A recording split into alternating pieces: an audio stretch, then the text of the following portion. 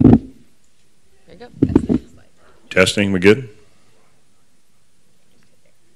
Oh, okay. Good. All right, I think, we're live on YouTube? Yep, we are live. We're live? Oh boy. All right, wow, that's loud. Wanted to welcome everybody that's here, and one of the big things we wanted to do this was record this so it goes online. So those of you that are joining online, thank you for joining, and that it is recorded for those that are going to use it in the future. I know we've had a lot of families abroad and are incoming to Bolles that have asked about this as a resource. So one of the things we wanted to do was make sure we did it in here so we could have a recording of this to work through. So talking to everybody that's out there and the people who are going to watch in the future, I'm excited to do this again this year. This is going to be a little bit different than we've done in the past. This is an area that our coaching staff sat down and said we wanted to make a dedicated effort of getting better at this process for our program. And we're already pretty good at it, and that's not a brag, but I mean, in statistics terms, very few people, as low as 7%, go on to play a varsity sport in college.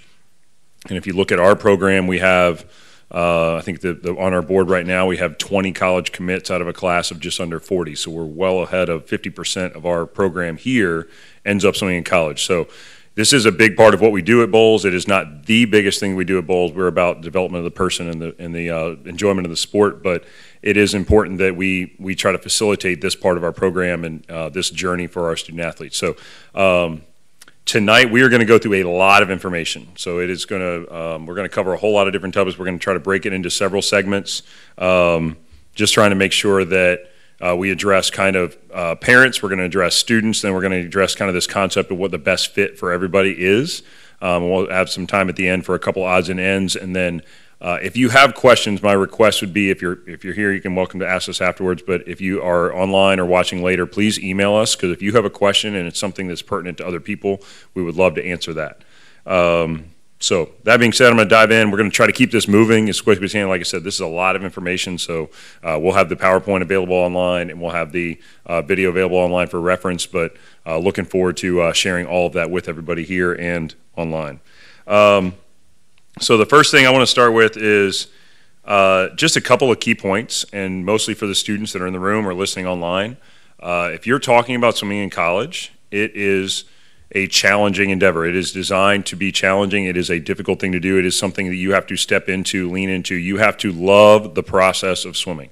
If you are somebody that does not love coming to practice, working hard, pushing yourself, trying to fix your strokes, challenge it, get stronger, all of the pieces of those things, and compete, college swimming is not going to be a good fit for you. And it doesn't mean something's wrong with you or anything like that, but I just want to point out that as we're watching the world of college swimming grow and the sport of swimming grow, the performance levels are getting higher, the commitment levels are getting higher. What is expected of student athletes is becoming more and more, and it's okay for us to acknowledge it is a difficult and challenging endeavor. Now, that being said, I want to make sure that we feel that challenge and that endeavor is worth every step. The moments you get with your teammates, the growth you get from being a part of that team, the challenge you get physically, the challenge of balancing your schedule. We just recently had a Bolles alumni come and talk to the team, and he referenced how he felt that he could do anything in his business world because of the background swimming gave him, and that's what we want to push for and strive for, and I think it's one of the reasons that college swimming is so important. However, it is something we need to identify. It is challenging. It is hard to do. So if you're not in on that process and you're not committed to it and love doing that, it's something you really need to wrestle with. Let's have a meeting with a coach and talk to as you kind of get into it. Parents, I want to say if there's one thing you get out of this presentation, if there's one thing you can take away from this, it is that the best fit for your student athlete is the most important thing, and that is not the best school. Okay, and we get this every year. We walk through this every year. It is easy to get pigeonholed and stuck into a trap of thinking about what the best possible brand name school out there is for a student athlete, and that's great. We want to strive for some of those opportunities, but that doesn't mean that it's the best experience for your student athlete. And what I mean by that is when you have a student athlete that goes to a college program and they get the opportunity to compete, they get a connection with a coach and a team that they enjoy.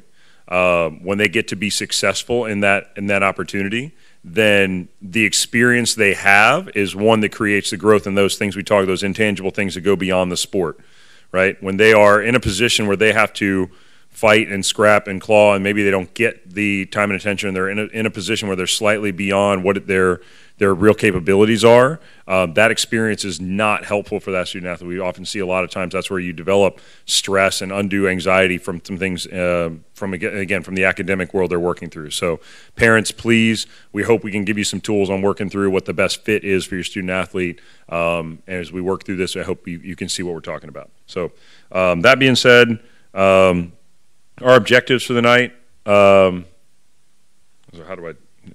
we go. We really want to go through and understand a timeline for everybody, for both students and parents, just making sure that we understand what the time frame is. We're talking primarily to sophomores right now, because sophomores are coming up on the time when they can begin begin the recruiting process or the selection process with college coaches. But there's a little bit more to that timeline. We'll go through that in a second. Second thing is, students, we want you to accept responsibility. We want to give you the tools to accept responsibility for this process. It is your process to do. Your parents cannot do it for you. We cannot do it for you. What you put into this will be what you get out of it, and it is really important that coming out of this, that our student athletes take ownership of that process and work through it. Finally, student athletes need to develop some awareness of where they are and what that best fit's going to be, and then have some things that they can take action and move forward. So that's our objectives for our students. For parents, again, understanding the timeline is critically important. Knowing what support looks like for your student athlete in this process is what we want to get out of tonight. And then developing, again, the same thing, developing some awareness of how do we find that best fit, and how do we start that process. It's really easy. I make the joke all the time. There's a lot of people that we say, hey, look, let's go make your top list of top 20 schools, and they'll go to ESPN, give me football, what's the top list of 1 through 20, here's my list, right? So that's not what we want to do. We work on finding the best fit from there, or swimming, but sometimes it is football for those in the South. So that's what we want to try to get through tonight. Like I said, it's a lot of information. We're trying to get through all of it. So prayer perspective, why do we want to compete in college? I've kind of touched on a couple of these things already, but it can help, somebody can help pay for college, for sure. It's going to help, as you're going through this process, it's going to help you keep track of your application. Like going through this process as a student athlete, you're going to have a little bit more contact with that admissions office, with the coach, knowing what applications are going in, where you're going to be. There's just a little bit more structure around that, so it really helps in the admissions process. You're going to get better opportunities as a student athlete. We want to open some doors, being an athlete that maybe otherwise would not be open to you. Sport programs are required to help you graduate. So if you're a Division I athlete, there's actually a requirement to graduate, or that program gets dinged or deducted points. There's actually a point system. You lose enough points, you can be penalized scholarship dollars. So coaches actually are incentivized to make sure you graduate. So if you are swimming in college at any level, there is a coach that's invested in you graduating. There's not just they're going to see you in the door and out, but they want to make sure you're actually getting the opportunity to graduate from that institution or another one if it's a grad school or a fifth year or something like that. You can get the opportunity to attend a school that may have more non-traditional path to goals. So you have, different we're going to talk a lot about the different branches of school and what's out there, and then go from that standpoint. The big thing I think is probably the most underrated one is the providing a team environment for your student athlete. So as you are, as a student athlete goes to college, one of the biggest reasons you should be in college athletics is because when you walk on campus, no matter what level you're at, you have a group of 30 athletes that are invested in your success. You have a team of coaches that are invested in your success. We're looking to get through that. I said this earlier, about 7% of high school athletes go on to play sports at any level. We tend to have a few more percentage-wise here at Bolles, so we get a little jaded into thinking this is a really normal thing. It's actually not. It's an extreme, it's a great opportunity, but it is not common for a lot of people, and we want to make that more common for us as we go through it. The sports college alumni networks after college are some of the most connected ones in college. There's a lot of doors and opportunities we can go there. So there are parents out there that we talk to, and I'm just going to be as blunt as I can for the sake of the presentation and making sure everybody understands that. We'll say, well, if my swimmer's not going to swim here, then it's not worth swimming. Or it's not worth swimming, we're going to go to this college instead. If they don't get a chance to go to XYZ University, then we're just not going to swim. And I would encourage you to realize that there's a lot of different reasons why you should compete in college, and it doesn't necessarily have to do with competing at the best college. I think having that opportunity to go and experience some of these other benefits is going to be really, really important. So Talk a little bit about financial aid next. So this is a quick rundown. As you can see, financial aid is a really difficult concept to understand. It can be really challenging to the way that it works and the nuances behind it can be really difficult, and I don't want to get all the way into that right now, but just understand that financial aid from an athletic standpoint, from a college standpoint, it can look a lot of different ways depending on the institution you're going to, what the level of the institution is, and what we're working on. So this just gives you a quick rundown and kind of general categories, but more often than not, we tend to think a lot of people are on athletic financial aid. It's really not the case. Financial aid offers are not that common or not as common as you would think. Swimming is what we call a Division I level. It's called a partial. It's a partial scholarship sport. So, for example, a football is a non-partial sport. You either a full ride or zero. Swimming is a partial sport. On the men's side in Division I, you're allowed 9.9 scholarships, which means they're dividing 9.9 scholarships between 25 swimmers. The chance of you earning a full ride is very, very, very slim, even at the best institutions, even at the best swimmers, right? It's really a challenge to that. So from a financial aid standpoint, understanding all the different nuances to it are really important.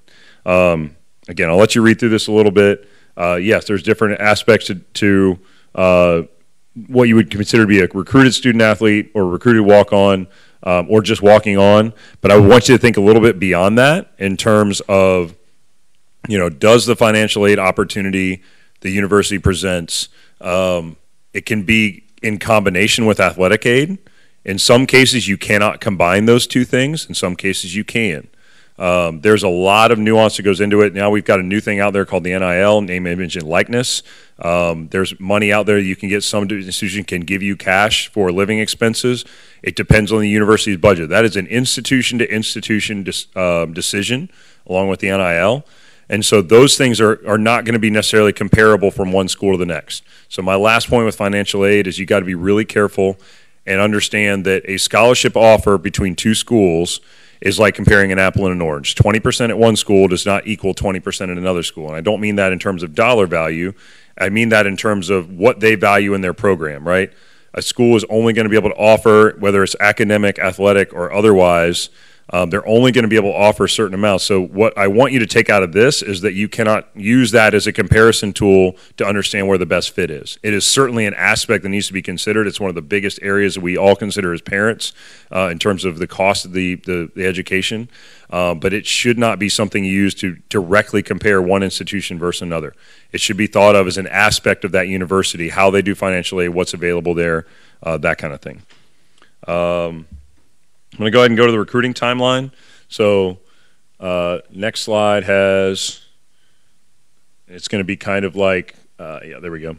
So it's going to be, again, school to school, athlete to athlete. I think this is the area where, again, for the room and the broad general, for parents especially, we get caught up in seeing what's on SwimSwam. We see what's announced out there. We see peers that decide something. There is still a long process to go for a lot of people through this. So they start June 15th after their sophomore year, and they will not make a decision. We had a swimmer this week that made their decision on where they're going to go as a senior. This is mid-April. So they're talking about almost 2 years to go all the way through that full process, right? Yes, there are swimmers out there that are part of our national junior team in the U.S. They're going to get recruited and make a decision within 2 days of June 15th. I understand that's a reality. That's what's out there. There's also going to be people that start the process there, and they're going to get faster, and they're going to look at different schools as they go through their senior or their junior year. So there is not a specific timeline to each person, but it is really important that we kind of work through this. So starting in January, I would say beginning of the year, your sophomore year, so specifically for sophomores. This is where you should register. Number one, just a simple task, register with the NCAA. It's actually a really important part of this process. So the way this works, there's an NCAA eligibility center out there. It will, you go to that website. I think there's a small fee. You'll register there. They're going to determine your amateur status, your amateurism status. They're also going to determine you're academically eligible, that kind of thing. And so when you complete that process, on the other side, on the coaching side, they are able to access a database of who is eligible and who isn't, who is in what year and what is not, so they know that you are a legitimate student athlete. They cannot bring you on a recruiting trip or offer you a benefit without going through that process. So make sure you register with the Eligibility Center early in your sophomore year. If you haven't done that already, we need to do it now. Starting June 15th, this is when rising juniors, so you finish your sophomore year, this is when rising juniors can make a contact with a college coach. So this is where they can take a phone call, receive a text message, send a DM, I get that right?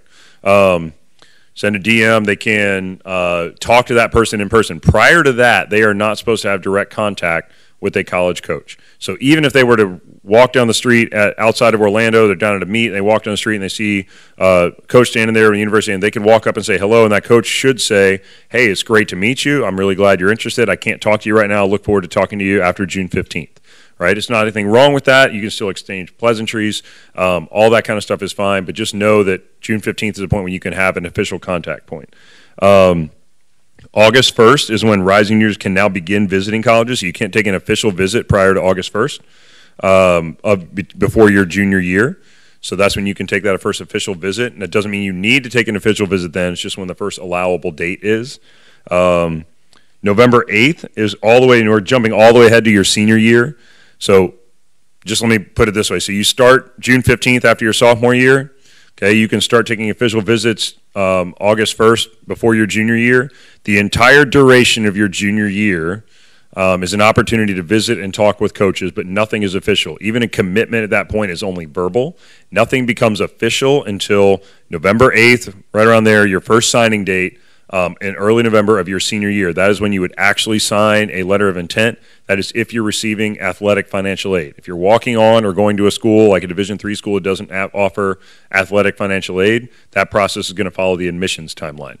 Okay, so November 8th is when you would actually have it in writing. That process would be complete no matter what. There are signing dates after November 8th. You don't have to sign by November 8th, but that is the first one available to make it official. And then June 30th would be the last day for a senior to decide where they're going to attend school. So that's obviously partially into the summer. You do have a few schools with rolling admissions windows after that, but for the most part, NCAA-wide, June 30th, your senior year is your last day. And there will be people that make that decision in June, in May of their senior year. So we want to make sure we're aware of that and working through that. So again, I think it's really important to understand that what we see out there or what we hear from other people isn't necessarily what defines a timeline. Our timeline should be set by going through, and we're going to go through a little checklist of items in a little bit about what's important to kind of go through, but it's really up to you to kind of make sure you make a good decision based on the timeline you have. And we want to be supportive in our student athletes and making sure they have all the information to make a decision, regardless of when that might be. Okay. All right, parents on how to support athletes.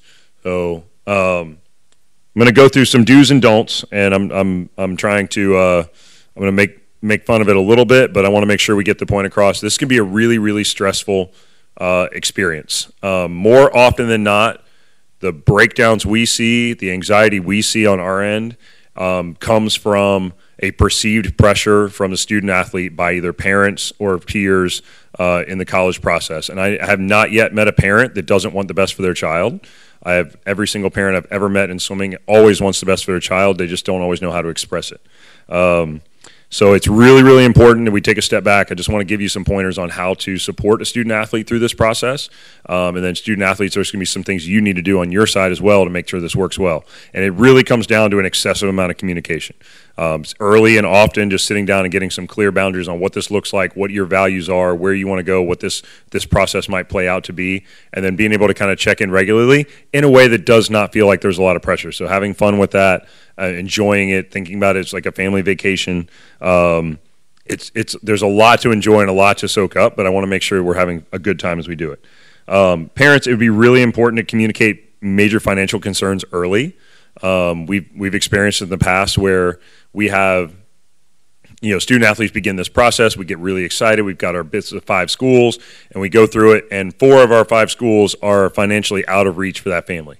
And we're just kind of hoping that maybe everything will work out. And then all of a sudden that 5th school, which we thought was going to be great, all of a sudden they say, yeah, actually we don't have a spot for you. So now we're down to 4 schools and none of them work financially and we're back to square one, right? It is really important to communicate with your student athlete. And you don't have to give them the details, but communicate what's a reasonable expectation as far as finances go, so we can help as well in terms of making sure we're guiding them in the right direction.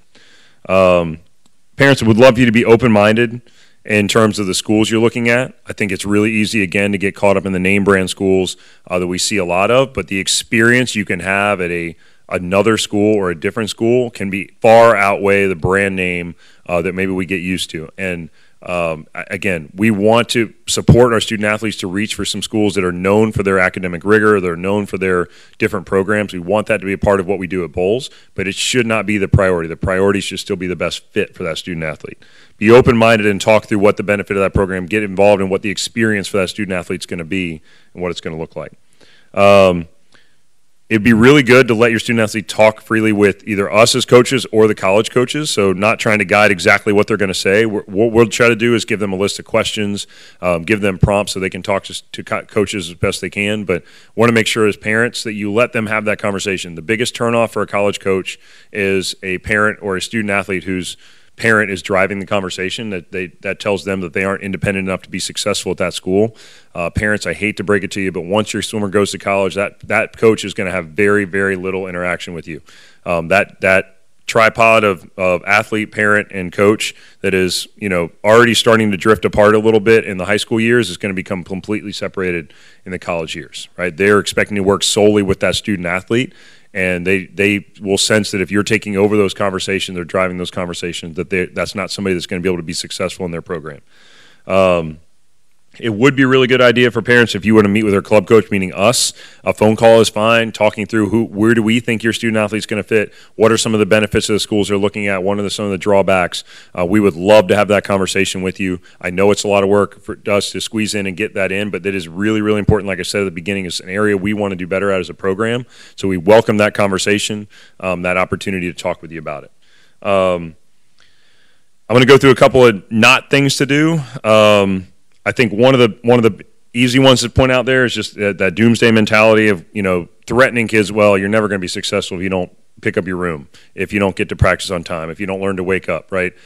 Those little hits over and over again are things that start to build up anxiety and start to build up. And again, I know we mean well when we do that, and we're guilty as coaches. Well, you're not going to be able to get into so and so if you don't hurry up a little bit on this set. Right? Like it's easy to say that. But it's also incredibly devastating, right? It's easy. We've got to watch what we say, and just like that, I would like parents to think the same way. It's really important to get ahead on that financial aid conversation. Like I said earlier, it's not having that conversation really puts it in mind, and it puts that student athlete in a spot where they've got to go ask for money or support in an area where they're not going to get it, and it can really make for some unpleasant conversation, some anxiety down the road. So have that conversation early. A lot of parents will do this. They'll have a restricted list. We're going to go to these 5 schools. This is what I want to do. And this can come all the way down to, I attended UVA, and I don't want my son or daughter to go anywhere near Virginia Tech, right? I went to Georgia. I'm going to have a really hard time if my kids like Florida. It's just going to be a struggle. But it's a great school, so I'm going to have to get over that if that's the path they choose. But it's just an example of where parents can sometimes start to list out the schools they think they need to go to, and it's really important to let the student athlete kind of develop that list on their own. One of the big ones we get on our end, and this is really frustrating as parents, as our swimmers are starting to have conversations with coaches, okay, a lot of that conversation is simply getting to know them. And so it is really a whole lot of chit-chat. It's how was your day? What was your school like? How was practice today? What are your friends doing? What do you do on the weekend? Those coaches are just trying to get to know those student athletes. Usually in a phone call, they may have 1 or 2 pointed questions for the student athlete, and our student athlete might have 1 or 2 questions for them.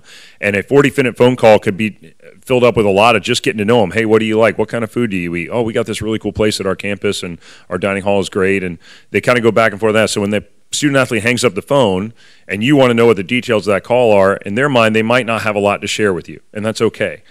Just understand that you don't need to know every single detail or demand every single detail of those conversations, because a lot of that is, there are some important things you want to have. And again, I would advise you early on in the process to sit down and say, here's the things that would help me to understand where you're at. Because a lot of times those coaches are going to call and they're going to say, hey, it was great to talk to you. Let's set up another call in a couple of months to see how you're doing. And there's no real progress, or seems to be any real progress in that call, whereas adults, we look at that and go, if you had a phone call, you had to get something out of it, right?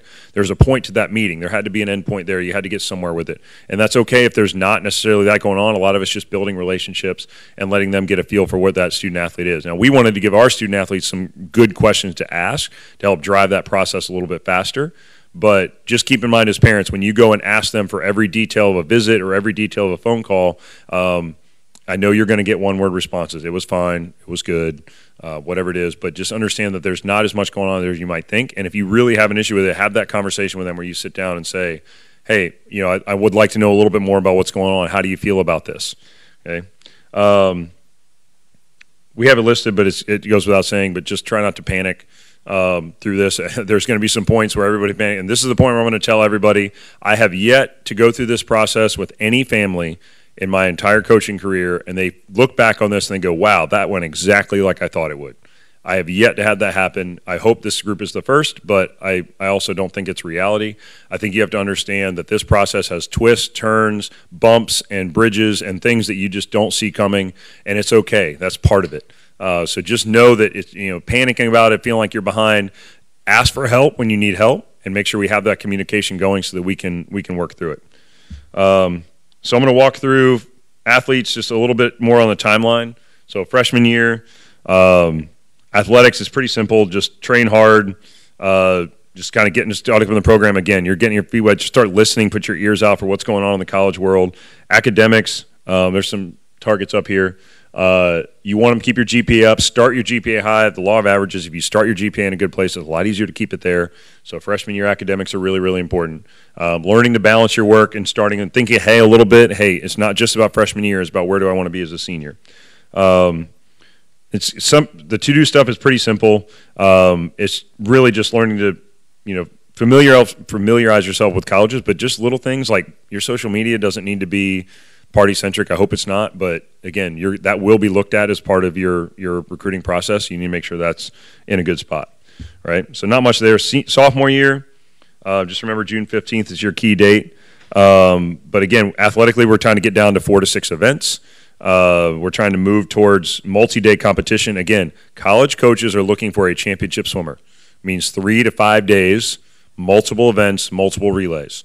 They're not looking for one swim. They're not looking for you can do a great swim in a time trial. They're looking, can you handle a championship meet? Why we as a program focus on championship meets. We try to build those into our program as part of what we do. It's really important you get prepared for that. Understanding your training and what your responsibility is the sophomore year is like what do you bring to the table is really, really important. That's going to be a lot of the questions you get asked when you start talking after your fresh sophomore year. They're going to want to know what you bring to the table as far as training goes.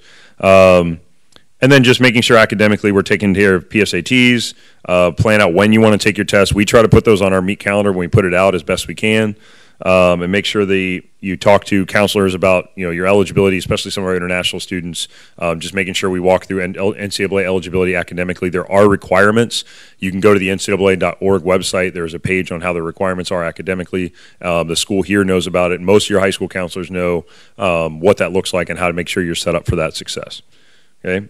Make sure you do register for the NCAA Eligibility Center. And as you finish your sophomore year, we're going to talk about this a little more later, but you need to fill out your recruiting forms, make a list of schools. Again, that's coming up in the next couple of months for you guys, and then getting prepared for those conversations. So it really accelerates quickly at the end of your sophomore year. Is kind of where we want to be.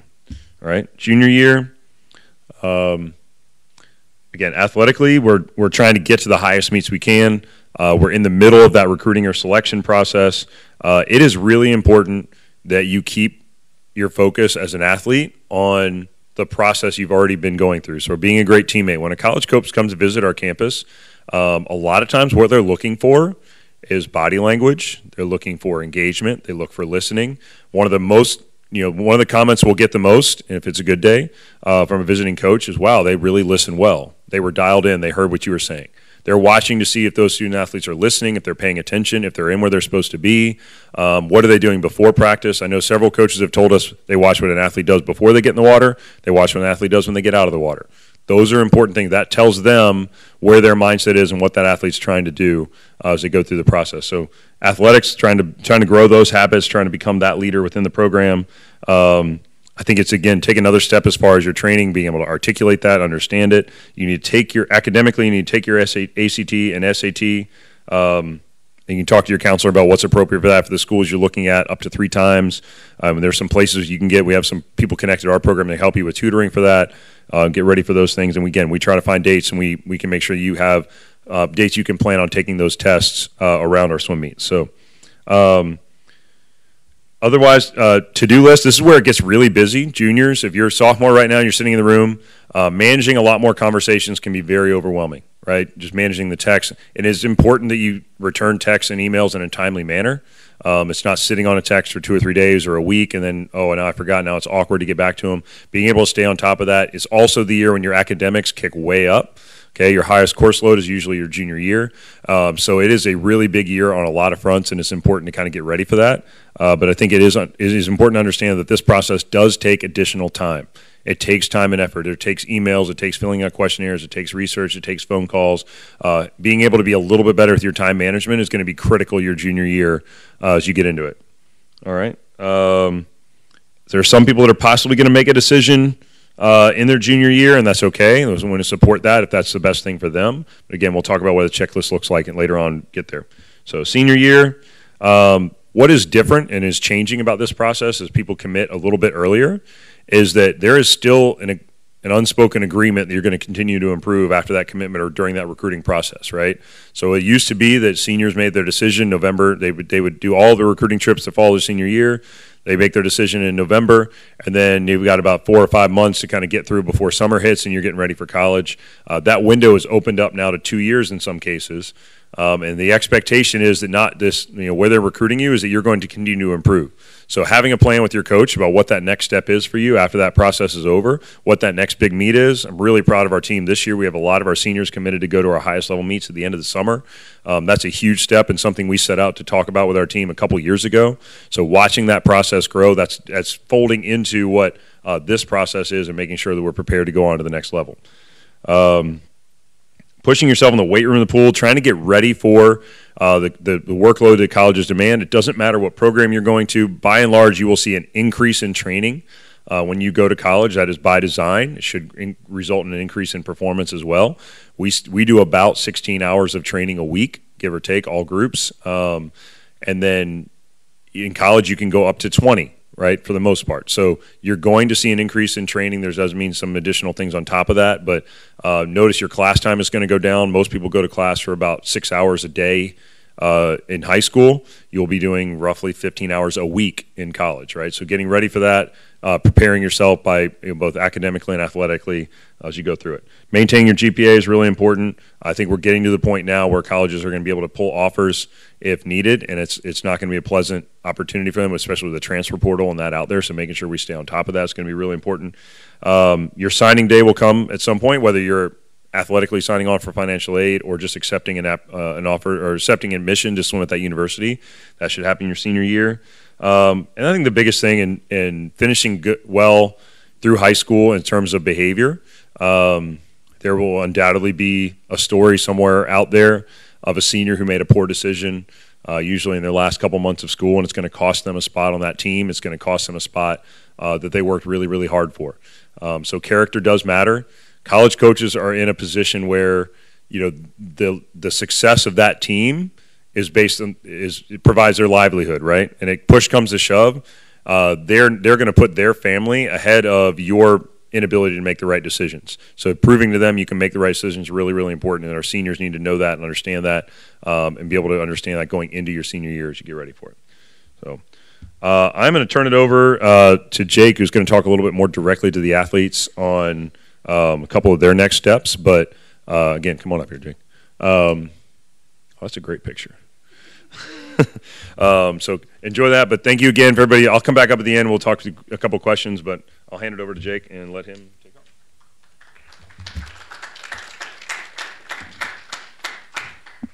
You know how they say nervousness is the same as excitement? I don't know if I believe in that. It's just nervous. All right, so I'm going to talk a little bit about the recruiting process, whereas Coach Peter talked about it more so from that parent perspective, but I'm going to look at it from the athlete perspective. I went through this somewhat recently, about 9 is not that recent, 8 years ago. But anyway, so feel free, if there's any questions, raise your hand, of course, let me know. We're going to touch on some topics. We're going to want to know ourselves, what factors are important to us, and what factors that I'm putting out there externally for the coaches and the schools that are recruiting me. We're going to talk about what actions you have to take. In other words, take initiative, what you have to do. and then know when and how to break up with the school. I know for a lot of our older kids that are going through this process right now, one of their biggest questions and when they get the most nervous is, how do I tell a school no? So we'll cover a little bit of that. Okay, know yourself. First, we're gonna talk about non-swimming stats or statistics, and that applies academic, in addition to, sorry, I lost my place. Oh, what we're looking for in the factors in our school, right? So number one, what am I doing academically in high school that's gonna prepare me and open up different doors for me in college? So we gotta know our GPAs, both weighted and unweighted, how we're setting ourselves up freshman, sophomore year, right? Coach Peter talked on it before. We wanna maintain at least a 3.25. That's really should be a goal for us. If we can shoot for higher, that's better, and that's gonna open up more opportunities for you. Test score is the same thing. You guys are probably either have or about to take PSATs. That's a good benchmark for us to prepare for the SATs. What can we do to prepare between sophomore and junior year to perform better on our SATs and our ACTs? Those play a huge factor, just as GPA does, in the college decision and who's interested in you. A college will look at what you're doing academically, both in classroom and test scores, and that's going to be a good factor for them to be able to see how much they can trust you to handle the course load that you will in college, right? It shows that you're accountable, you can hold yourself together in the classroom, you're not going to be an issue for them when you get to the team. Other things, physicality, right? Like most of us have either gone through our growth spurt already or we're about to hit it. We got to know what are we offering and what does the college coach see in us. It's a blunt reality of our sport that physical attributes are important, right? College coaches are generally going to be looking not necessarily just for height, but length, right? Wingspan, super important. Weight distribution, which often contributes to how you race, how you float in the water. So those are things we got to pay attention to, and obviously there's factors that we can contribute to help ourselves in that. And it starts just with being consistent at our practices and doing dryland well and preparing yourself that way. Of course, potential majors, start thinking about what you're interested in. I think most of us adults here would say that you don't really know what you want to study when you're your age, but it's good to keep an idea of what you'd be interested in to then be able to apply that to the different schools that you're looking at to make sure that they have courses and programs that would kind of fit into your general interest. And then of course, location preferences. I lived in the north. I would never go back. I liked it where it was warm, and so for me it was, when I was making my college choice, it was important to me to find, I looked on the East Coast and I looked south, right? I ended up in Texas, so not necessarily East Coast, but I did end up somewhere warm. We'll move on to parent conversations. Parents and student athletes of parents, sons and daughters, let's have open conversations. And really, I think this falls more so on the parents to be open and to facilitate these open conversations. Be honest with your children about what financial options are realistic for your families. And then, of course, personal requirements, right? In addition to the location, is religion something that's important to you? Do you want to go to a school that supports that religion or has a large community of the similar sect? So those are things that you need to pay attention to. And of course, academics. Are we looking for a rigorous academic program? Or are we looking for a larger state school that has a wider array of programs? These are all factors that should be discussed between swimmer and parent. And then lastly, swimming stats and info. I mean, this is the world that we live in. We all know about this. We got to know our best times, our best events. College coaches aren't just interested in your best event, right? They want to see some diversity in what you're able to swim.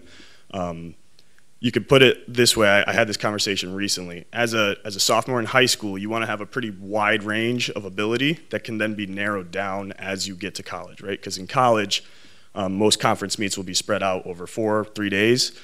And ideally, you would swim about one event per day. So you have to have some diversity in what you're able to swim. If you're just a miler, right, the school doesn't want to take you to the conference championship so that you can sit there for 3 days, not do anything, and swim the mile on the last day. You need to be able to do a 5 free, a 4 a.m., or a 200 backstroke, something like that. So be okay with swimming lots of events. You never know what you might drop lots of time in and what might serve you an opportunity to be decent at in college. Other things to pay attention to. What meets are you going to? What will give you exposure to the college coaches that you're interested in speaking with? Most of the larger meets as you go up, futures, junior nationals, national championships, you'll see more and more college coaches at those meets, and they'd be interested in seeing you. Now, that doesn't necessarily mean you have to go to those meets to be recruited. There's a cool tool called SwimCloud that I'm sure most of you know about, and that shows all your times, and really that's the basis of what coaches will use to find you and your times, but they would love to see you in person. They like to see how you compete, how you act in and out of the water, things like that. The other direction of that is you have to think about what kind of coaching styles you like. What environment and under what coaching styles do you perform your best? So I think a lot of you have been exposed to different coaching styles, right? There's the pretty hardcore coaching style. There's more laid back.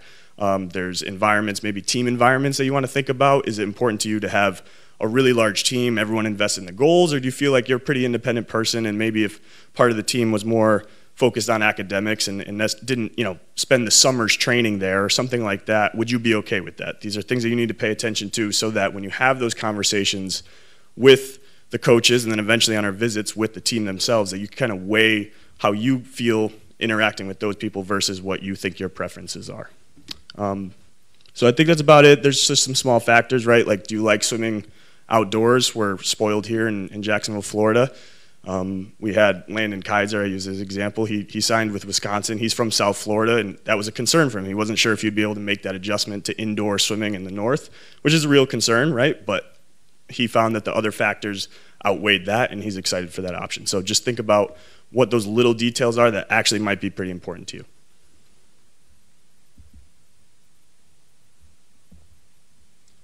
All right, so selecting our colleges. I think this is a little bit of an intimidating phase or process for a lot of us. It's trying to figure out of the thousands of college opportunities that are out there, how do I even begin to find the ones that might make sense for me?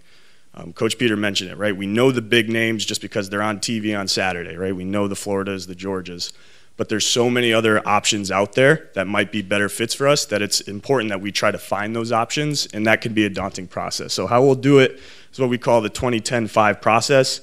It's essentially nailing down what schools we'd be interested in, starting with a list of 20 interesting schools that might check a few boxes that we think would be important to us. Within those first 20 schools, we go by like a 5-10-5 rule, meaning there's 5 dream schools, right? So these might feel like a stretch, either athletically or academically or both. In the middle would be 10 solid choices that we feel like there's a good chance that we could get in there, we could contribute to the team. We might not be the best swimmer on the team, but we're not going to be the worst, right? We would fit into the swim team and we could see ourselves developing there. And then 5 safety schools. And I don't want those safety schools to feel like those are drop-off schools, right? Like that's the last resort. It's nothing like that. These are schools that we're very confident that we could contribute athletically at, and we're confident that we could get in academically. And those are the main factors we need to consider in addition to, location, academic majors, things like that. If you can start at this phase, once you start to narrow down about 20 schools, I would, if possible, you either visit those schools unofficially, and I'll dive into what the difference between an official and unofficial visit is. But if you and your family can make a day trip to those schools, check it out, get a feel for campus, that's great. And now, I mean, it's awesome what's available online. If you look up any school or any team's Instagram page, you could get a really good feel of how that team interacts. You can get to see them swim on their Instagram pages. In addition to just the school page themselves, they'll post the pretty pictures around campus so you'll get an idea. So I left my phone down there, but it's all good. I want us to run through an exercise here quick. If you don't mind, swimmers and parents, pull out our phone really quick if you have one. And what we're going to do is run through a swim cloud practice, which I'm sure you guys have spent a lot of time on, but we're going to kind of go through it from the perspective of trying to find these 20 schools. So once you go to, if everyone would Google SwimCloud, get to swimcloud.com, and I'll give a second so we could get there.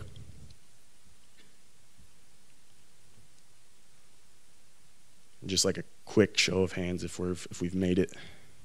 Okay, awesome. All right, so there's obviously a lot of different options for schools. D1, right? There's the D1 Power 5 schools. Those are SEC, ACC, Pac-12, Big Ten. Those are the football schools that we think of.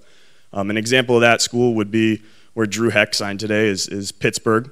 So we'll use that as an example, but this exercise could apply for any of the schools that we have either researched and found interest in, or maybe they've reached out to us and are interested in us. But let's start with this. In the search bar up top of SwimCloud, we're going to just type in Pitt. P-I-T-T. And the first school that shows up should be University of Pittsburgh. We're going to click on that. And I'll just use eye contact with me as the cue. All right, good. Okay, so the first thing we're going to do You'll scroll down a little bit, just there's like a header picture of their pool. It says Pitt, and then it says D1, ACC, and then just below that, there should be like a little scroll bar that lists, I believe, I don't know in what order, but team or roster, times, conference, things like that. I want you to click the times one. It just says times. And then we'll get to a page where I think it'll probably start with, it'll say 2022-23 men's 50 freestyle is my guess, is what it says. Right side, okay. So from here, we can start to see what the top times per season are for this school, right? It's really important. Yeah, I was pretty close. Okay, so we can filter those right here, the filter button, if you want to choose that. You don't have to right away, but you guys get the gist of what I'm doing. If I'm a backstroker, if I'm a female backstroker, I could click women, right? And then I'll go down, I'll scroll down or filter through to the 100 backstroke. What I'm looking for is, do I fit probably within, and coaches jump in, maybe 3rd to 6th on that list, right? Would make sense for me to be a contributing member of that team. Maybe I'm not the best, number 1, right? I'm not their best backstroker, but I could be competitive, hopefully for a spot on maybe a B or C relay. I might be welcome to their conference meet if I kind of fit into that conference championship scoring range. But anyway, I'm on their depth chart, right? If I fall outside of that top 6 to 7 range, I'm probably not in their recruitable times yet. Maybe they'd consider me for a walk-on, but it's also important to apply that exercise to other events, right? What are my top 3 events? And then you could apply that exercise for the different events per team. Briefly, I want you to try to go back. Actually, we don't even have to go back. If you just scroll up to the top of the page, so you still have that header picture, and this is University of Pittsburgh. Right below that, it'll say Division I and then ACC. I want you guys to click on ACC. So the ACC is the conference that Pitt is in. Again, this exercise could be applied to any school.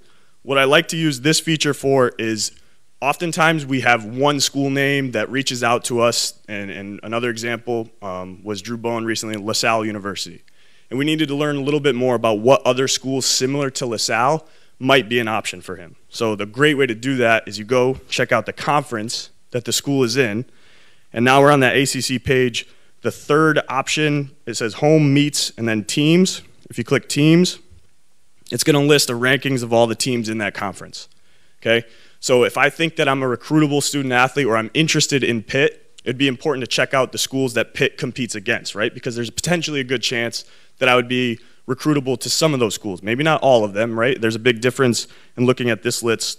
Pitt for the women were ranked 11th in the conference, whereas a UVA was ranked number 1. I think a lot of us know just UVA swimming is really, really competitive. But if we start to look at the schools around Pitt, you got Georgia Tech, we got Miami, Florida State. Like some of those schools might be an option. Again, you could do this for any school. LaSalle was in the A10, I believe. We went and looked at the A10 list, and we found a bunch of other schools that might be options for him. So I hope everyone understood that exercise, but it's really easy to use this tool to kind of figure out different options to start to narrow down your list of 20. You can start to get an idea of schools that are in a similar bubble, similar range for you to consider. All right, we're going to move down to the 10. So we're starting to narrow it down. So after you've done some research, it's time to try to narrow that list down. This might come towards the middle or end of sophomore year once you have an idea and you've done enough research to feel like you have an inkling as to what you might be interested in. Once you get down to about 10 schools, that's when you start really diving into their schools and trying to make effort to reach out to them and make contact. So every school's swim website, if you go to athletics, NC State, for instance, and you go to the swim page on the athletics page at NC State, there's going to be a bar at the top of their website that says questionnaire. You click questionnaire and you fill it out. It's going to be your name, top times, where you're from. It'll give you an open log where you can type some notes, just some things like that. You click submit. What will happen is the coach on the receiving end will get an email, says, hey, this person has filled out your questionnaire. And then they know that you're interested in them, and if they're interested in what you've provided as information, especially if they don't know you already, then either they'll put you in their database of people to reach out to when they can, or they'll reach out right away if you're at that correct age.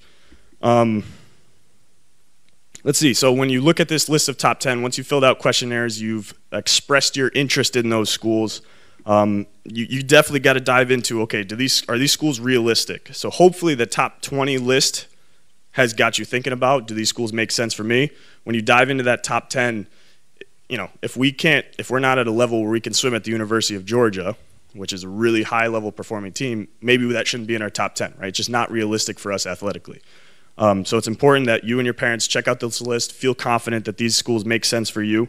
And then once their coaches are able to respond to you, so beginning of that contact period, if they just express interest, let's make sure that we're active in that conversation, right? If you get an email, answer back. It doesn't have to be anything in depth or long. Just make sure that they know that you exist, right, and that you're interested in them, and so that when you can set up phone conversations and things like that, there's been a little bit of relationship building via email, things like that. Lastly, in that group of 10, back to the academic side of things, we got to make sure that those schools fit what we're looking for potentially academically. The bigger the school, potentially more options there are, different pathways you could take. If you're looking at a little bit smaller schools, smaller enrollments, they might have less academic programs or major options. We just got to make sure if they're in your list, they at least fit something that you're interested in, or potentially you could see yourself fitting into one of those majors. All right, so lastly, we'll bump it down to 5. So this is where the recruiting process really starts to feel serious. These are your legitimate options, the ones that hopefully you'll end up weighing against each other, and your ultimate choice will be in this group of 5. These are the places where you and your parents decide, number 1, we could probably afford this. Number 2, it fits what I'm looking for athletically and academically. I feel like I know the coach well, have a relationship with them that's been developed through phone calls, potentially visits eventually. And as the last point says here, once you get down to these five schools, 3 to 5 schools, coaches, if they're continue to be interested in you, will hopefully offer those official visits, and then you'll get to go see campus, hang out with the team, stay with the team overnight, and you should get a really, really good idea. And at that point, once you start having those official visits, that's really the point where coaches will start to ask, okay, are we your choice? And you have to have those discussions and conversations with your parents. All right. So moving on to what I alluded to, those are recruiting visits. There's 2 different types of visits. There's official visits and unofficial visits, and I'll put the slides up there just so we can weigh those against each other. Unofficial visits can take place at any time. You could take those right now. You could take those as freshmen. What the unofficial visit means is that the school isn't paying for any part of the visit. Okay, so they're not there to pay for your food, for wherever you're living or wherever you're staying. That's up to you and your family to go visit campus, to check it out on your own. Depending on age, if you're able to contact a coach, you can meet with them on campus. You can have a conversation there with them and your parents. But again, they are not paying for any part of your visit, and you could take as many of these as you would like. So if you and your parents want to go up and down the East Coast visiting schools, and you talk to a bunch of coaches while you're there, none of those count against your official visits. Official visits, on the other hand, are generally reserved for those schools that are on the end of your list and you're on the end of their list, right? They want you potentially, and you want to weigh them against your main options. You're limited to 5 total official visits in your recruiting process. Okay? Official visits begin August 1st, prior to junior year, correct? So prior to your junior year, August 1st, you could start taking those official visits. And as Coach Peter went through with that recruiting timeline, decision timeline, you can see a lot of student athletes start making their decisions in the fall of junior year. That's because they've loaded up that end of summer, early fall with their official visits. They've met with the coaches. They've met with the team. They've stayed there potentially a whole long weekend. They've gone to a football game. They've gotten a taste of what it's like to be a student athlete at that school. They have the information necessary to start to make a decision, and then you start to see those decisions being made in early fall. On an official visit, what it'll usually look like, oftentimes, especially if they're taking place in the fall, the school will invite you during a football weekend. There's a lot of activity on campus. They'll pay for your travel out there generally, if it's far away, they might pay for your plane ticket. If it's closer, they might ask that you drive there, or they'll pay gas money for you to get there. But once you're on campus, they'll arrange for your lodging and your meals. You might stay with other student athletes in the dorms with them.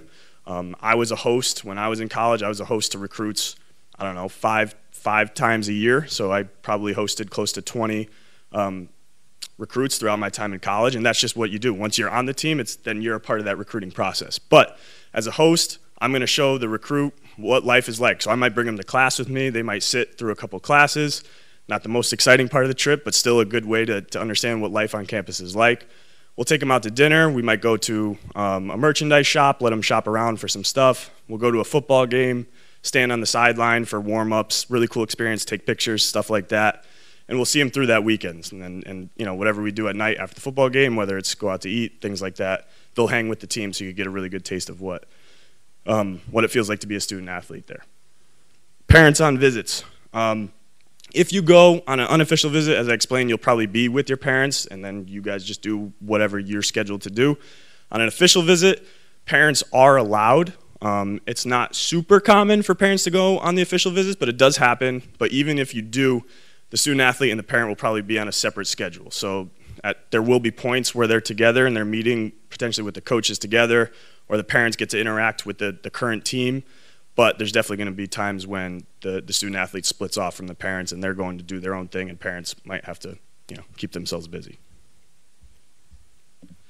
All right, checklist for the process. And Coach Claire, I'm going to kind of have you just kind of open these all up, and I'll just kind of go down one by one. There's a lot here, but think about it as a funnel, right? Just like the 20-10-5 process, we got to funnel our decision down by going through these steps.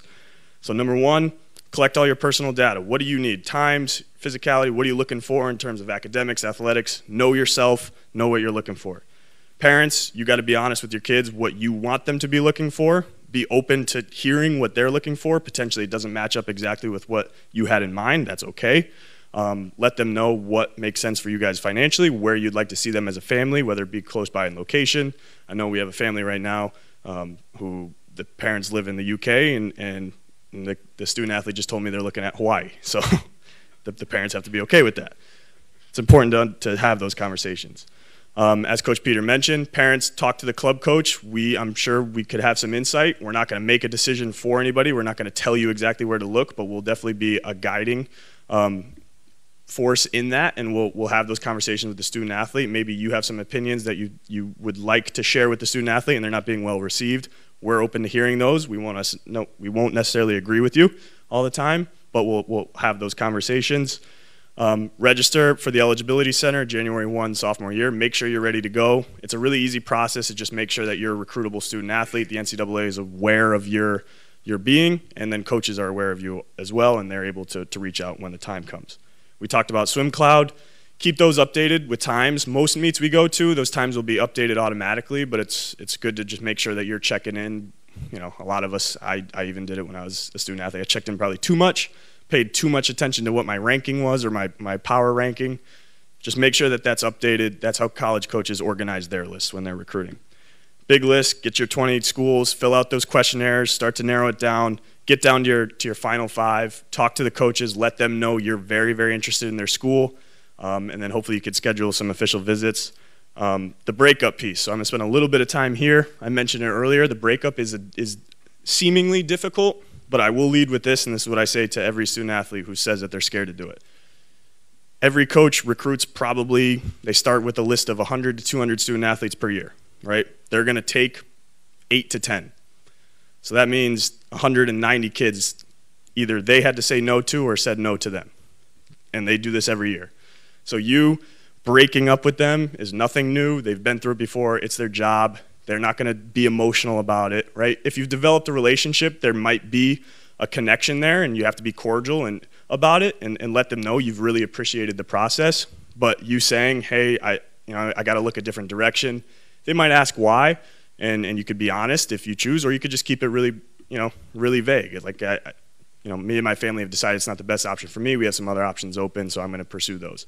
Ultimately, they might be a little bit disappointed, but it's not, the emotion involved is not the same as a relationship, right? It's not going to feel like that heartbreak. They'll move on, you'll move on, everything will be all right. So that can be done ideally via a phone call. I know that's a little scary for a lot of us, but again, they've been through it before, so it's much more nerve-wracking for us as a student athlete than it is the coach. They've heard it a million times.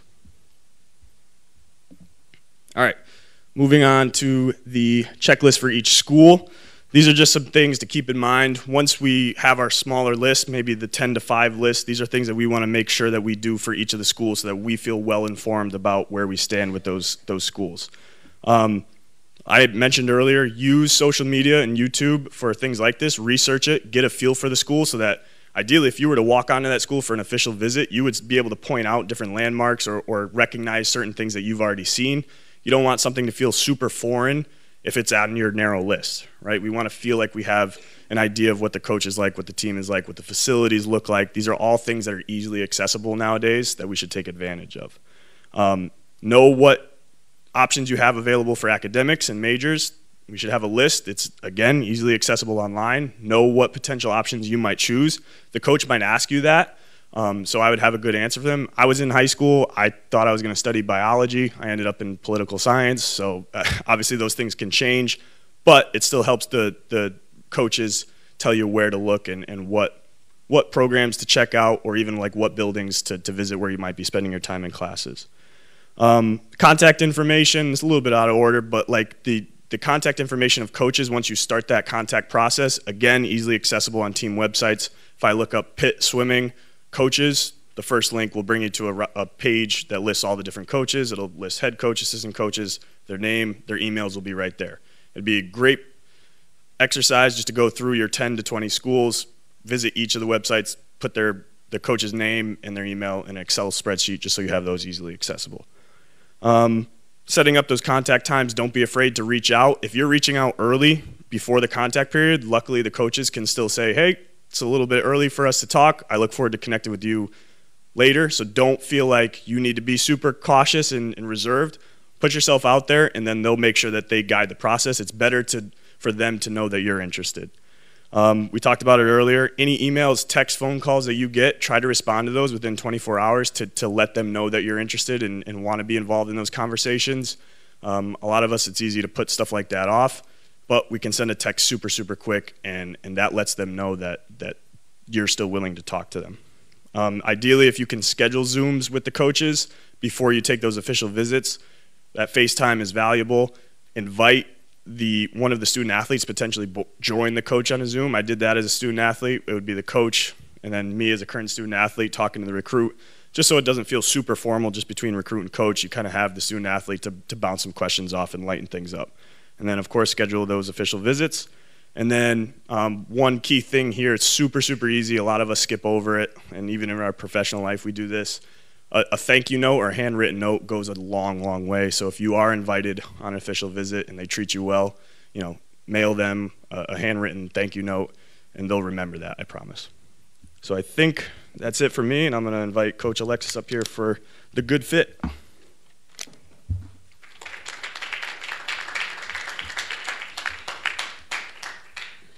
All right, I'm going to talk about the different types of schools that are available out there and what athletes might fit in each school. So we're going to kind of, if you don't know who this is Kenzie. She won the mile and the 500 at NCAAs. She's a late night athlete, so that's pretty cool. Went to Alabama.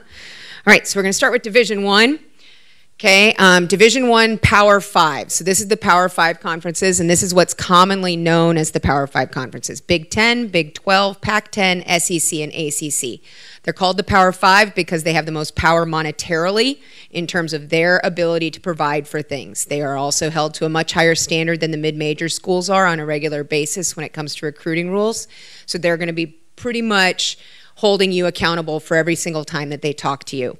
I gave a couple examples up there. Again, if you use the tool that Coach Jake gave you, which is go to SwimCloud, look at those conferences, you'll be able to see what schools might be similar to those.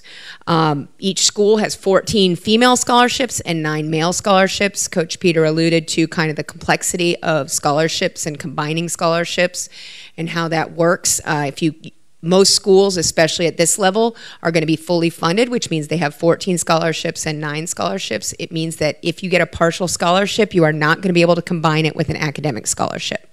So you need to be aware of that. You have to take one or the other. The academic requirements for the Power 5 are going to be a little bit higher than maybe Division II or NAIA, but they are going to be kind of a little bit lower than maybe some of the mid-major schools. You're going to see a lot more swag. You're going to see a lot more support.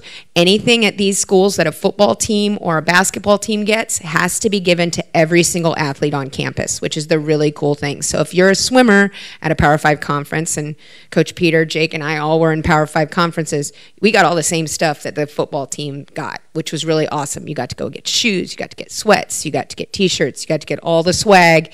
And if you've ever watched like you go onto Instagram and you follow some of the athletes, they'll do like a reel where they show you all the stuff they get. It's a lot. And it's gotten even more since way more since I graduated, but that's a different story. So these are going to be larger schools, again, with more degree options. Most of the Power 5 schools are going to be over 20 to 30,000 students. Being an athlete at one of these schools is going to be a pretty big deal in the campus, and you're going to have a lot of support from the athletes and the coaches and the administration at a lot of these schools, a lot more so than you would at some of the other schools. So that's a nice perk. One of the things that I always liked is my athlete that went to Nebraska, she always said that every time she went into a restaurant wearing her Nebraska swag, she would get free food. Like, it was just something that just happened because athletes were the king in Lincoln, Nebraska. Types of swimmers here. At a minimum, they have to have a 2.5 GPA and a 24 plus ACT. Now, that's going to change depending on how fast you are. That's if you're an Olympic trial qualifier. Okay? If you are not an Olympic trial qualifier, you've got to have a higher GPA and a higher ACT score and a higher test score. Okay, so you need to kind of plan for that. That's going to scale up as you go. Most schools are going to be looking at that 3.25, and they're going to be looking at a 27 on that ACT, which is going to be equivalent to averaging 650 to 700 on your SAT scores. So kind of thinking those kind of terms if you're taking the SAT. Power 5, again, they're going to be looking for summer juniors. At most Power 5s, they're going to be expecting summer juniors for you to walk on. Okay, so that's one of those things. If you're like, I want to go to Georgia, I want to go to Texas, I want to go somewhere like that, great. You've got to have summer juniors to walk on, maybe. And that is a big maybe. And it's not to like intimidate you. Again, if you look at the ACC list that Coach Jake pulled up, Pitt kind of pulls a little bit slower down. They kind of have that winter junior level ability to help you out. Boston College is the same way. Those are places where they might have a little bit more flexibility in terms of what they're allowing, but the reality is they're expecting, even at those schools, like they're expecting summer juniors to walk on to the program. If you're looking for money, you're probably going to need to have Olympic trials and probably be in a position where you are going to be finaling at Olympic trials. They're going to be looking for athletes that can final and score at their conference championship meets. So if you want to see what that's going to look like, pull up an SEC finals. 24th at SECs is summer juniors plus Olympic trials. Plus, it's real fast, okay? Like, pull it up in your event, look at those results, see what you've got. Again, like Coach Peter mentioned, full scholarships do not exist anymore. They did a long time ago. They do not anymore. Okay, so if you're planning on going to this Power 5 conference, you are not going to be getting a full ride. So make sure that you're having those financial conversations with your parents. Personality-wise, these coaches are going to be looking for athletes that are very dedicated to the craft of swimming. It's not just going to be about, I like swimming a lot, it's really fun. It's, I'm dedicated to how I'm doing this. You're going to cultivate your academic schedule around your swimming. You're going to cultivate it around your recovery. You're going to cultivate it around your sleep, your food, your training table. Everything is going to be focused on swimming as the focus point of your existence, as well as academics. So you are also expected to graduate as a swimmer in 4 years. Football players and basketball players, they can kind of get that 5 or 6 years sometime. Even at a place like Northwestern, we had a guy that went 6 years. But like, you've got to have the understanding that you're going to graduate in 4 years. That means you're going to probably have to take summer school. You're going to probably have to make sure that you're taking a little bit more rigorous load in those times when you're not going to classes, that kind of stuff. And these programs, the really great thing about this is the incredibly strong alumni involvement. Again, Coach Peter, Coach Jake, and I can all speak to how much we're involved as alumni with our particular schools and how much we care about that. One of the fun things that one of my coaches said to me when I was going through the process was, what do you want to wear as an alumni? Okay, what logo do you want to wear as an alumni when you graduate? You know, and for me, it came down to Texas and Northwestern, and I didn't want to wear poop brown. So I picked purple. So horns down. Anyway, so that's kind of the Power 5. So if you really want to go there, you've got to do that. And most of these schools are also going to be finishing up their recruiting by August most of them are done with their junior classes already. So if you're a junior and you want to go to one of these schools, especially on the top end of those conferences, they're already done. So you've got to kind of move forward and try something else and look at maybe a lower end of the conference or something along those lines. The number of times I talk with the coaches at these schools and I'm like, oh, what are you looking for? Like, oh, well, we're now working on our sophomore class. They're already on that. They're looking already. So that's where they're at right now. However, if you want to swim D1, there are still a lot of places to go, which brings us to the mid-majors. Okay, this is where Coach Claire went. Coach Claire went to a mid-major at Northern Colorado.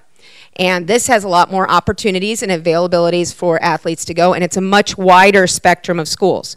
At Division I, they are still required to maintain that 4-year graduation rate. So your athlete's still going to have that support, and you as a student are going to be expected to graduate in 4 years. It doesn't matter that it's not a Power 5. They want you to graduate. They also still have to provide you with all the academic support that a Power 5 does. So that means all these Division I schools are going to have that academic support that you need.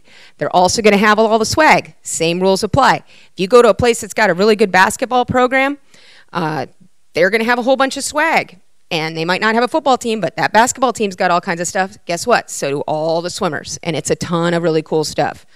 So one of the things I always like to ask when you're looking at a school is, what's their sponsor? Are they sponsored by Under Armour? Are they sponsored by Adidas? Are they sponsored by Tier?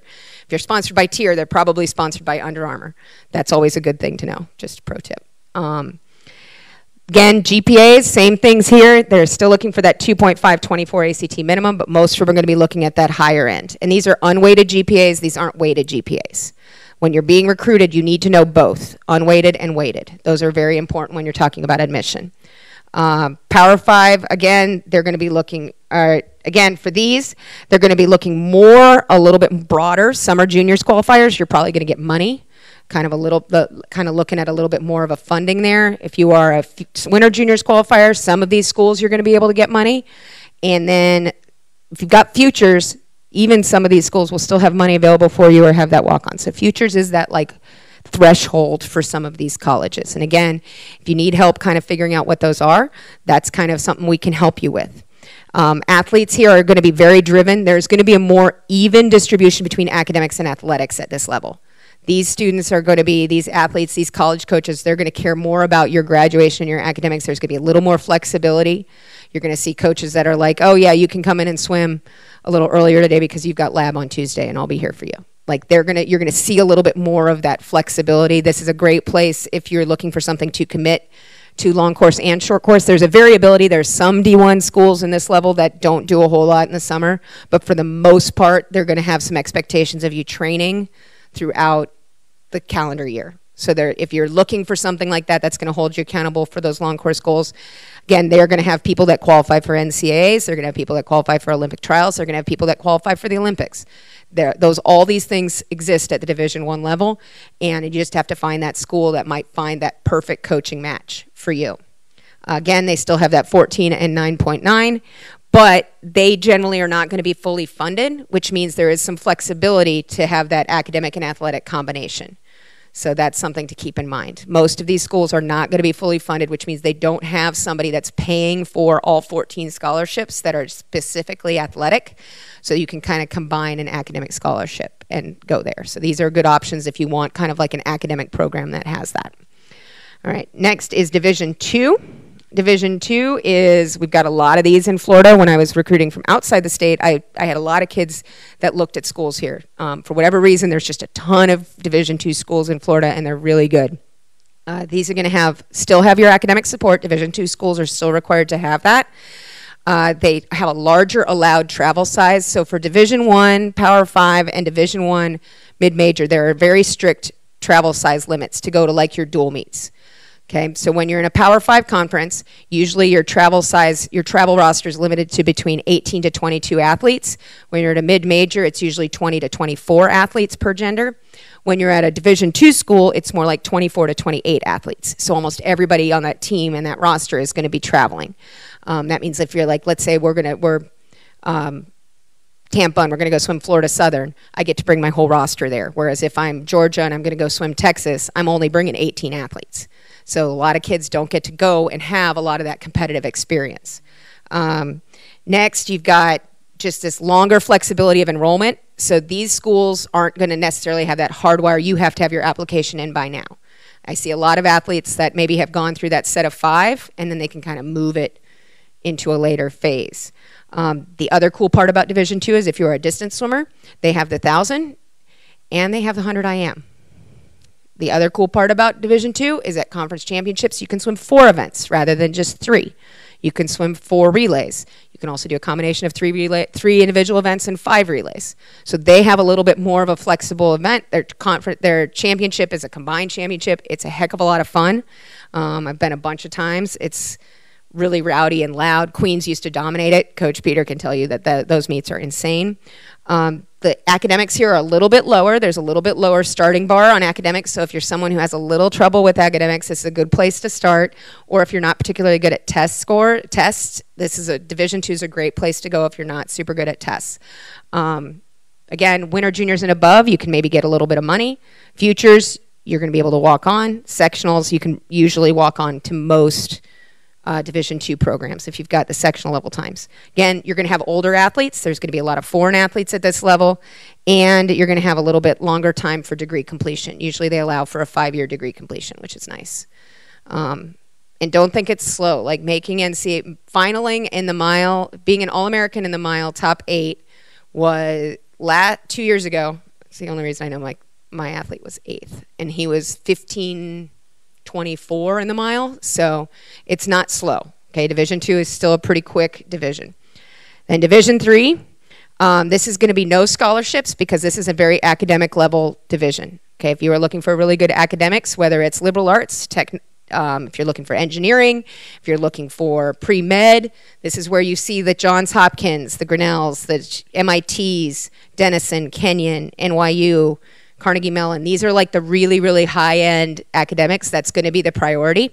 You still see athletes make Olympic trials. You still see people make the Olympic team. This last year, a graduate from Emory made the Olympic team. This last time, Andrew Wilson in the 200 breaststroke. And again, this is going to range from senior nationals all the way down to state qualifiers. It may not be on the same team. Like to be at Emory, you might need to be more along the lines of a futures qualifier or a winter juniors qualifier to make it. But there's going to be a place like Grinnell where you can be more like a sectionals qualifier. But to get into Grinnell, which is a small school in Iowa, you actually have to have like almost a perfect GPA and almost a perfect SAT score. Their admissions rate is lower than Harvard's. So it's one of those things where like there's schools like that where swimming can help you get in to these high-end programs. There's a lot of programs, 350 women's programs, 300 men's programs. And sometimes because they're private institutions, they can get financial help for you that maybe isn't available to other people. The academics, again, really strong. It's going to be slower. These are programs that are not going to be like, hey, let's get in, let's get you in right away, let's get you signed, let's get you committed. They're usually going to be waiting for that regular admissions process. They're going to expect you to have all your I's dotted and T's crossed and that kind of thing. Academics are going to be first. You're going to have study abroad options. Probably about half the team is going to be people that like swimming and they do it year round. The other half is going to be, we do it during season and then while we're at school, but then in the summer we're doing an internship, and that's okay too. But again, go and look at the Division III, use that swim cloud, go and look at their conference and see what they've got. Next up is NAIA. This one I'm going to kind of go through real quick. This is a really small conference. This is a conference where if you have athletes that have learning that are on an IEP or on a 503, these are schools that really specialize in helping athletes get through their graduation program. Plus they focus on making sure that you graduate and have a job right away. This is the focus. This is an older conference. You're going to see people that are 28, 29, 30. There was a really cool story about a baseball player who was in his 30s that started playing in NAIA and then went and played mid-majors, so it's never too late.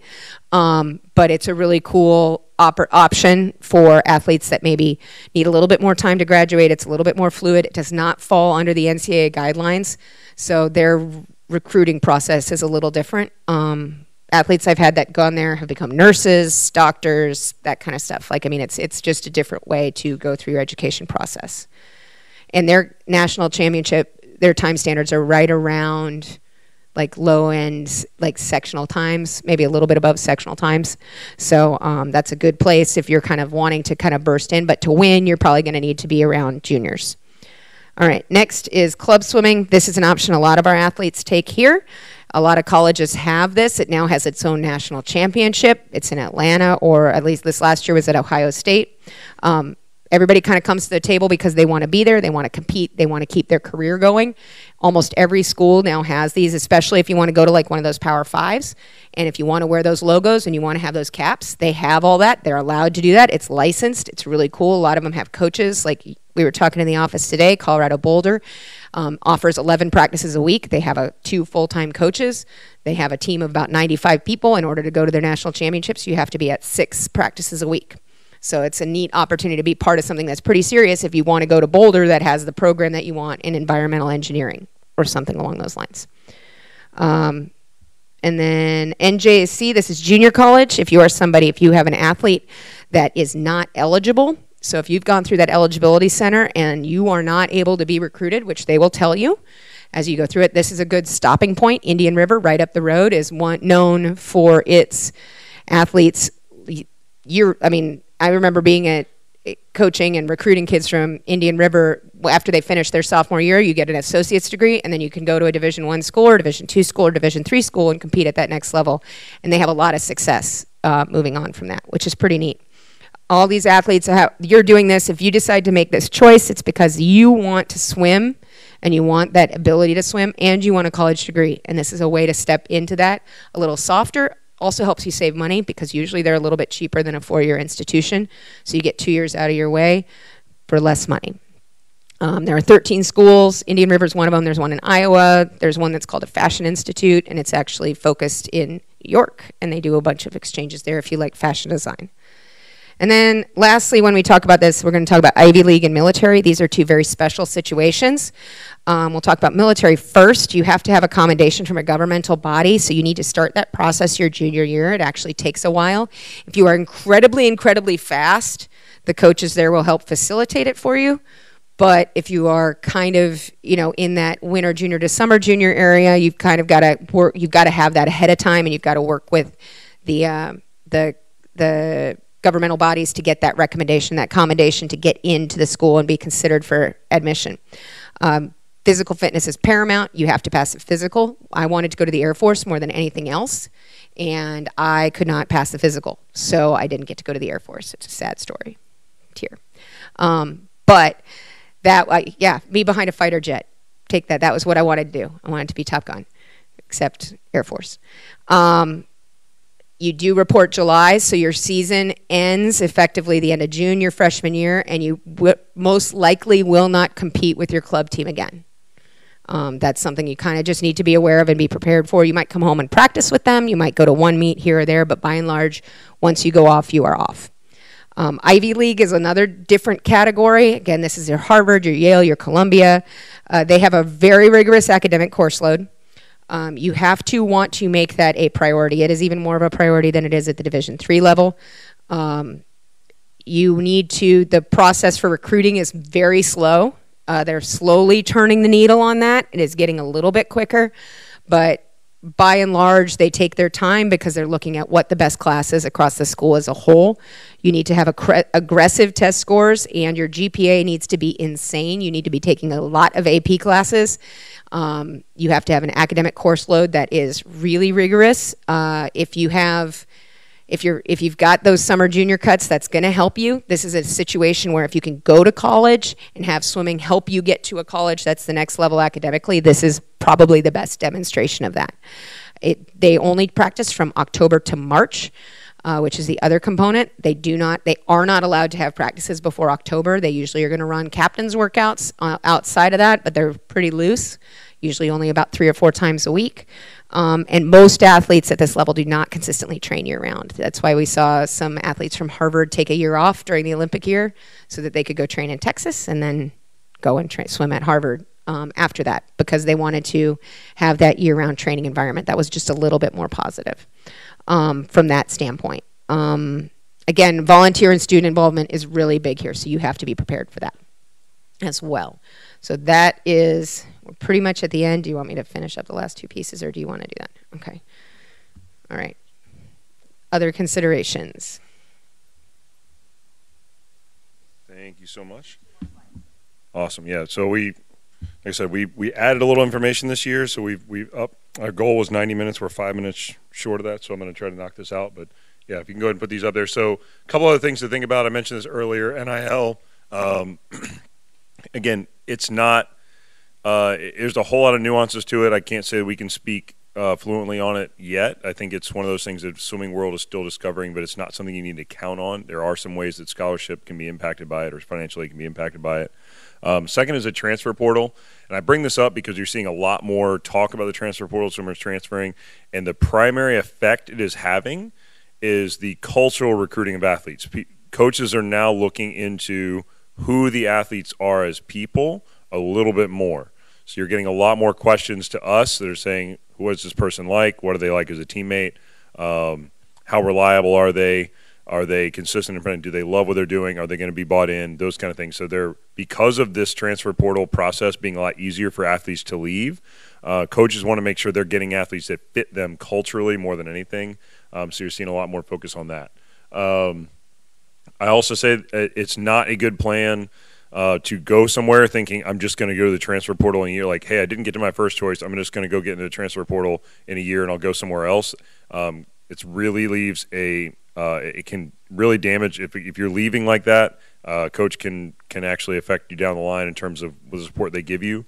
It's also it's just not very good as far as showing the investment in the program.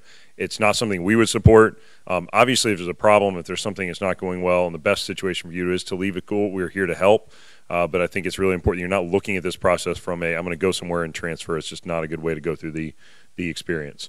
Like I mentioned this earlier at the beginning, scholarship structures are very different. They should not be compared directly back and forth. There's a lot of different variations to that, but it's just something to consider. A lot of times you can get great academic scholarships, especially some of those D3 schools, D2 schools. They give great academic aid that cannot be combined with athletic aid, but it can provide a better opportunity for you. The last one is a gap year. Again, if this is a consideration for you, we'd love to have this conversation early. It might be based on family matter condition, might be based on age, might just be based on maturity, might be based on coursework, where you're coming from. We at Bolles have a unique history with our international athletes coming. This might be a really important thing for some of them to consider, just based on where they're coming from and their academic curriculum. But it's something we need to have a conversation about early. Develop a plan around it and understand what some of the pros and cons are. Some of the reasons are really good. There are some cons that go along with it, but it's something that everybody's allowed 1 year. So basically from when you start high school until you start college is 5 years. That you're allowed 5 years to complete high school. So that gives you that one extra year at the end if you would like to go take that before you start. And then after that, your eligibility in college is affected. So you have that gap year refers to that 5th year that you have to complete high school. So last thing we have, just a couple of action items, and then we're going to break it up from here. If there's any questions in the room, we'll take them. If you are online or watching later, please email us so we get an opportunity to support you. Before I jump into this, I just want to say thanks to our coaching staff that put this together. We have a really, really high level and amount of college experience on our staff for a club program. All of us have coached or swum at a club level. Even somebody like Coach Melissa, who's not here today, has coached at several high-level universities, been through several programs, has even taken over an interim coaching position in some of those at an SEC-level school, so she can really talk to this process and what it looks like from the inside out as well. So we are here to support our student athletes the best we can, and we do that from a team standpoint.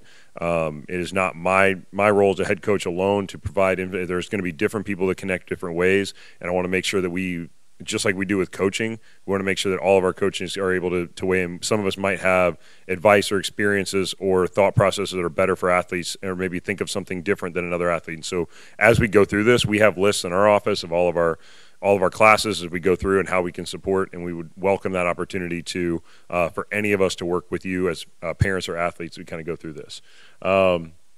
So action items is for leaving today. Freshmen, 8th graders, just familiarize yourself with different colleges, get used to the process, look at SwimCloud. Sophomores, you need to make sure you have your eligibility center registration done. We've had several juniors this year that went to go on recruiting trips and didn't have that completed yet. It kind of caused us a bit of an issue. So please go get that completed. There's a couple silly things on there. There's an amateurism retort. It's going to ask you questions like, have you ever gotten free gear from your club? You have not gotten free gear. We have not asked you to be a sponsor for Bolles. We're not paying you to swim, right? So you answer no to that. But there's a thing on there that'll go through those kind of questions and your academic questions. Make sure you're working on your list of 20. So For us right here in the room and for those online, we are trying to get you, if you're a sophomore, we'd love to see your list of 20 before June 1st, ideally in the month of May, sometime before exams kick in. That is your homework to do starting right now, is to come up with that broad list of 20. Please do not feel like it has to be perfect, and if it's 21, that's fine. If it's 18, that's okay. But we need to get started. We need to start looking. We need to go, and then from that, we're going to say, we are going to be able to look at you and say, okay, great, great, great. You need to look a little bit more here, a little bit more here. We're fine-tuning that, and then your job is going to be to send emails and questionnaires from that point. And what we can do to follow up is give you templates to do that with. We can give you ways to send that out. We can show you how to set those things up, but we want to have that engagement early on with that list of 20. It's our best way to support you, is to get that done. Juniors, if you're not already on this process, we need to work down to about 10 schools and start scheduling trips if that's something that's in your wheelhouse. If that's not something that's immediately on your wheelhouse, that's okay. We'd love to have that conversation. A lot of the things we talked about today kind of fell into that Division I big category, but there are a lot of other pathways there. We want to make sure we're on top of where you're at, and we can just keep tabs. Like I said, we have a list in our office of where everybody is and what they're doing. We can update that, and we can share that information. We'd love to have the conversation with you. Make sure you're scheduling your ACT and your SAT. Don't wait till the end, and then all of a sudden it's stuck on your big swim meet weekend. You have to go take the SAT. Go ahead and be proactive about that. Talk to us about next year's schedule. We have a pretty good idea already of what the fall looks like. That should be coming out in a couple of months, but if you need to schedule that, you need to let us know ASAP. Parents, if you could just have that conversation amongst yourselves and then with your student athletes about finances. What does that look like? If you're ready to fill out, what information do you need to fill out financial aid forms as you go through the process? And then I think having some conversations with expectations around communication in this process. What does it look like? How are we going to communicate? What are you going to update me on? What do you want to do? How do I know that you're doing this or that? Or what are we going to do? Let's have some ground rules about this and let's make it fun. It's really important to have that conversation. We would love to meet with everybody. I know it's a lot of meetings, but we try to do this on a regular basis. We'll tie it into our goal meetings. But athletes, once you get that list of 20, don't email it to us, send us in a text, and we can set up a quick meeting to run through it. We want to be more involved in this process. We really feel strongly that the college swimming sport is changing, and we want to make sure we're working to stay ahead of that with our student athletes here. And if for some of you, it might be a conversation about the best fit. It might be opening some other doors. For a lot of you, it's about staying on top of what that next step is in the process and working through it with you. It's always awesome. We had our signing this morning, our last one of the year, and it's always awesome to see the end result of that process. So as stressful as it's going to be, as challenging it might be, it's a lot of fun to see that. And we as coaches know that for the most part, we are sending you off to do much bigger and better things than you will do at Bolles. So it's exciting for us to see that process through and watch you guys go on and be successful beyond this. But we want to make sure we're helping you as much as we can in that process. If there's any other questions, please let us know as we finish up. I want to be respectful of your time. I went over about 3 minutes, darn it. But we appreciate everybody coming out today. Those of you who are online, thank you for joining. And for those of you that are watching the recording, please let us know. Like I said, we're going to keep this up available for those to go from there. So thank you.